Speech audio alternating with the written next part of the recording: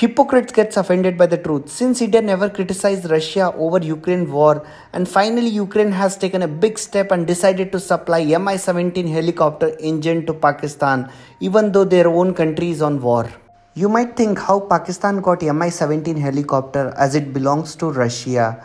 Since India was diversifying its weapons from US, Israel and France, hence Russia decided to sell Mi-17 helicopter to Pakistan. An Mi-17 is a non-combat helicopter which is used for troops, cargo, search and rescue operations. The helicopter has a twin-engine design and carry up to 24 passengers or 4,000 kg of cargo. It has a maximum speed of 250 km per hour and the range up to 800 km. Even though there hasn't been any official announcement, but multiple reports suggest that promise made by Ukraine to Pakistan, following Pakistan assistance with defense supply at a critical time. Ukraine and Pakistan are said to share very close military and industrial ties. Between 1991 to 2020, almost 1.6 billion worth of arms are being said to be traded.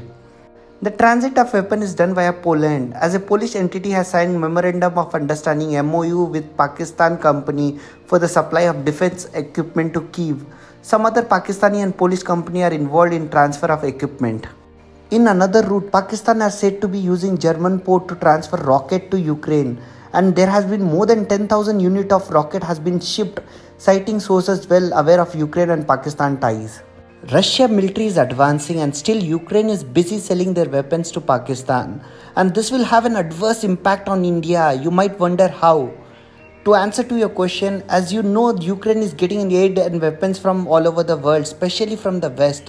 And this war will not continue forever. Somewhere down the line, within a year, it has to be over.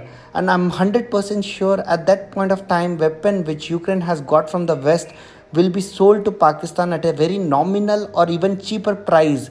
And everybody knows why Pakistan buys weapon and whom it will be used against. Whenever Ukraine minister visit India, they generally ask India to ignore the defense ties between Pakistan and Ukraine, stating it's a small deal.